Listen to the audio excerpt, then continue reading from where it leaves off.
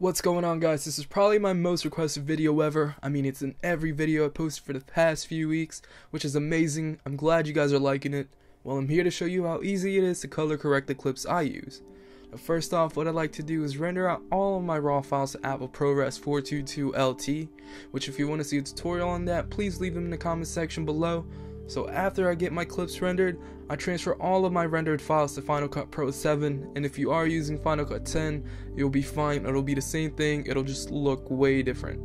And so once you have your files all set up, drag the clips over to your timeline, and what I like to do is I usually scrub through the clip and make sure everything looks good. I don't usually drag the whole clip in, I usually cut things before putting into the timeline, which is what you see I'm doing right now.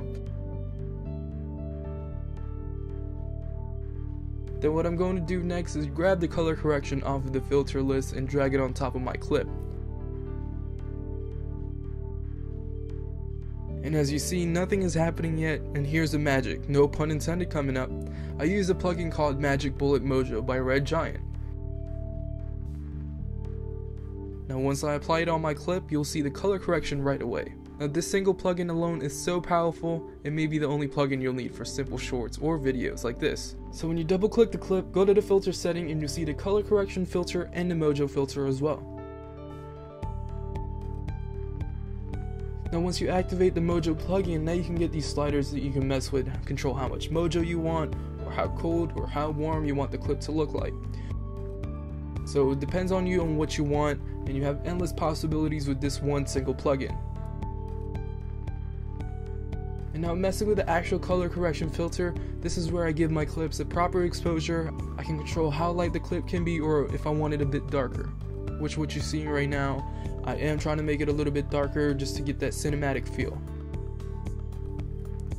And like I said earlier, I'm going to give this clip a pretty cinematic feel like always, giving it a slight warmth and a slight coolness to it with an ever so slightly greenish tint to it. And you're going to see the end results in a later video.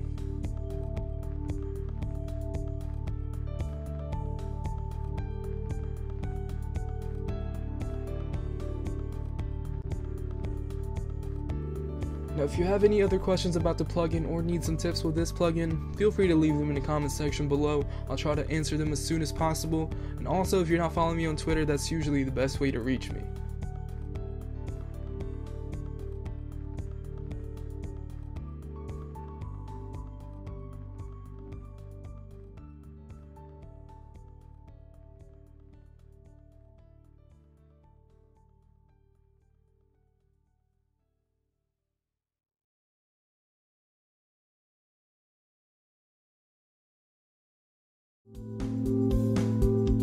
And so that's it for this video, guys. I hope you guys like this quick video on how I color correct my videos.